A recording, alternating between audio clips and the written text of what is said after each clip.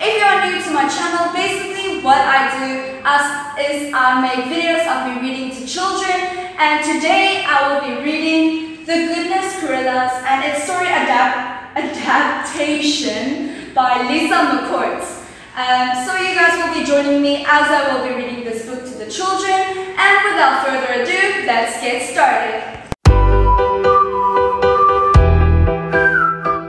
Today I will be reading you a book out of my favorite book I actually brought back from home. So the book's name is Family Story Collection, and what I'll be reading today is The Goodness Gorillas. Okay, so let's get started. It started the day Jessica Dockett brought cupcakes to school for the whole class. "Jessica," said Miss King, "I didn't know it was your birthday." "It's not. My mom made cupcakes because she's a gorilla." Jessica handed Miss King a note. Miss King wrote these words on the chalkboard: "Gorilla Goodness." Can you guys see the picture? Yes. Okay.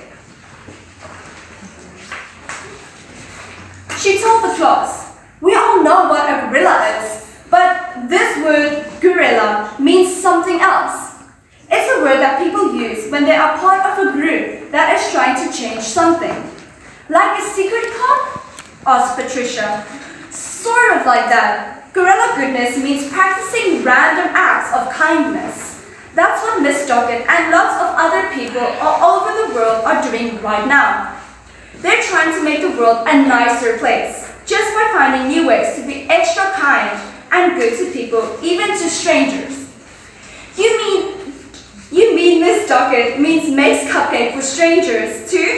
asked Stuart. "She might, or she might let someone in front of her in line at the grocery store."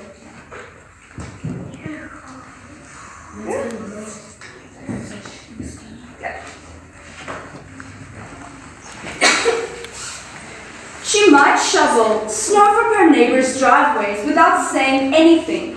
She might plant flowers in a public place for everyone to enjoy or help poor people. There are lots of ways to spread goodness once you start looking for them."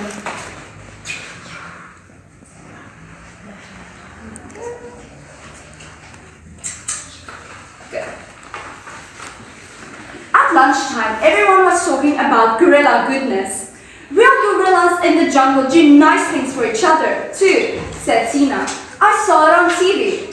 "Let's make our own club," said Michael.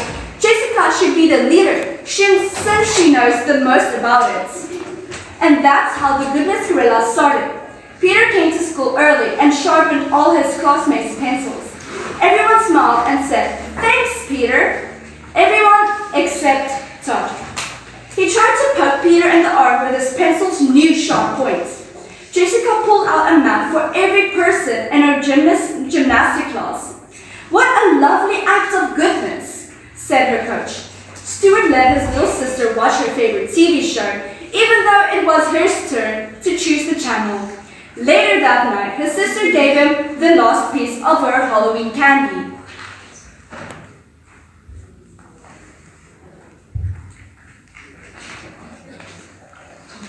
All of the Goodness Gorillas met on Sunday and cleaned up the litter in the park. They were having a great time until Todd showed up with his scary dog, Brutus. Todd laughed hard when Brutus nipped at Jessica's heels and growled at the children. Todd walked over to the pile of cans the Goodness Gorillas had gathered for recycling. He picked them up one by one and threw them all over the park. "Hey, dumb gorillas, go fetch!" he yelled. "Why does Todd always have to be so mean?" asked Tina. The Goodness Gorillas picked up all the cans again, but it wasn't as much fun as it had been before.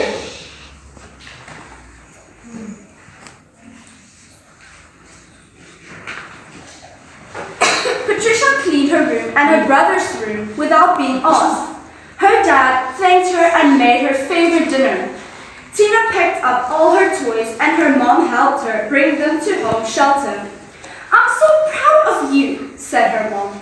Michael went with his uncle to volunteer at a senior citizens home.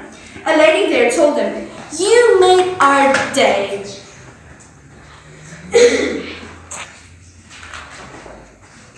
The Goodness gorillas met at recess every day to talk about new ideas for spreading kindness. And every day, Todd danced around the group, grunting and scratching his armpits. Ooh, ooh, ooh, ooh. Look at me, I'm a gorilla. I'm a big dumb gorilla who makes goody good with everyone. What a creep, said Stuart. All he ever does is cause trouble. Go away, Todd, said Jessica. If you can't be nice, we don't want you around.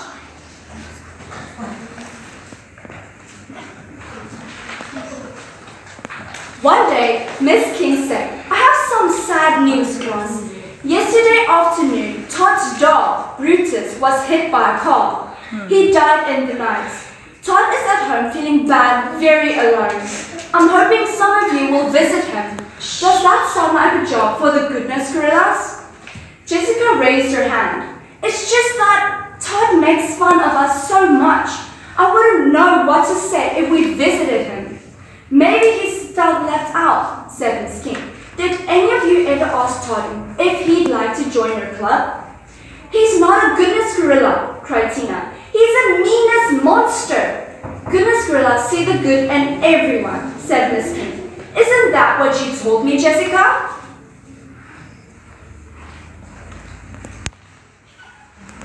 At recess, the goodness gorillas tried to decide what to do. Even though he'd been rotten, they all felt really bad for Todd. Brutus was his only friend.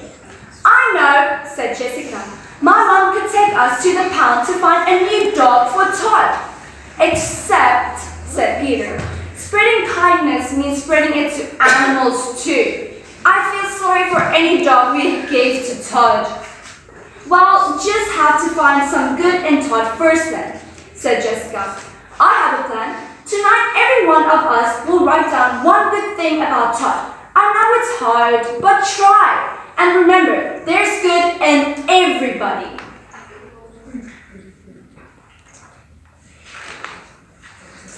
The next day, all the goodness gorillas stood on Todd's doorstep and rang the doorbell. Todd answered the door himself. He looked like he'd been crying. What do you want? He asked.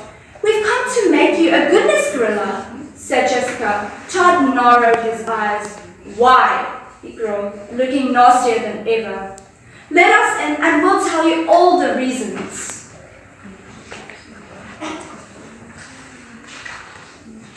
Todd turned around and stomped back into the house, but he left the door open.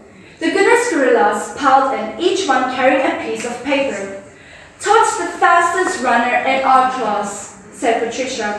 Todd has nice blue eyes, said Tina.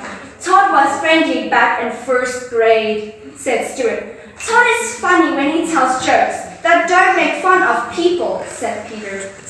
Michael and I came up with the same reason, said Jessica, and it's the best one of all. Todd does a great gorilla imitation. We want to learn it, said Michael and Tina and Peter. We all want to be gorillas. How do you make the grunts sound so real? Show us how to do the hop, said Patricia. Everyone tried to do Todd's gorilla dance while Todd stood and watched them. Finally, he had to smile and then laugh. They weren't making fun of him. They really wanted to learn. When he couldn't resist any longer, Todd turned himself into a gorilla too. Everyone followed his lead. They all grunted and hopped and scratched and screeched until they fell, out of breath and laughing, into a big heap on the floor.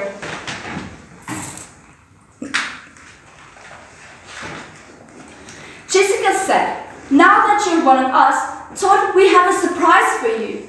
She took Todd's arm and led him out to his backyard, where the goodness gorilla had tied a furry, funny black and white puppy.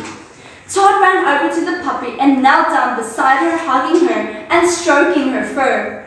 Big tears filled his eyes when he looked up at his new friends. I'm sorry I made fun of you, he said. I didn't think you would ever be this nice to me.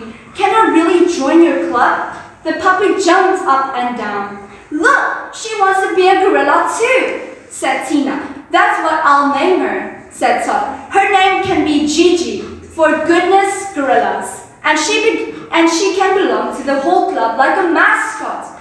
Everyone loved the idea. The Goodness Gorillas signed up more and more members. Miss King's class became a nicer place. Then the school became a nicer place. And then the town did too.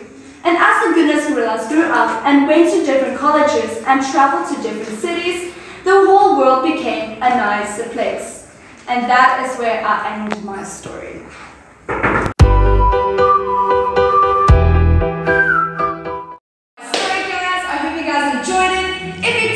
This video a big thumbs up, hit the subscribe button and the notification bell. That way you will be notified every time I've uploaded a new video. Good night, sleep tight, and remember,